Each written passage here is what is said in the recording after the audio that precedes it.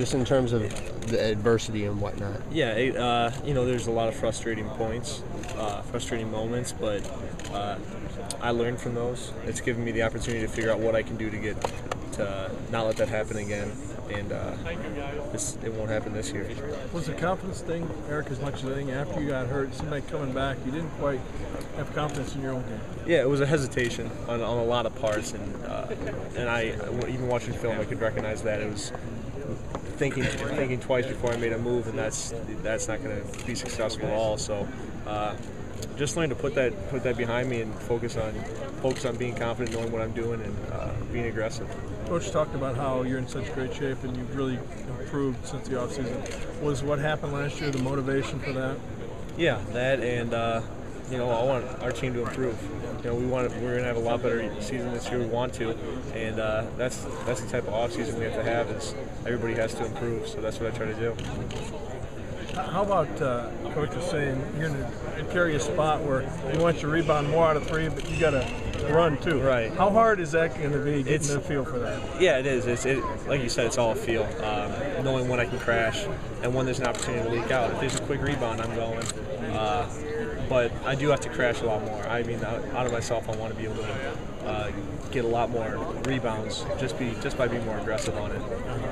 Well, you seem, you have the physical skills to do that, so I assume you're confident you can pull that off. Yeah, absolutely. I'm excited for it. How about your shooting? You've shown signs of being a real effective shooter in the Big Ten.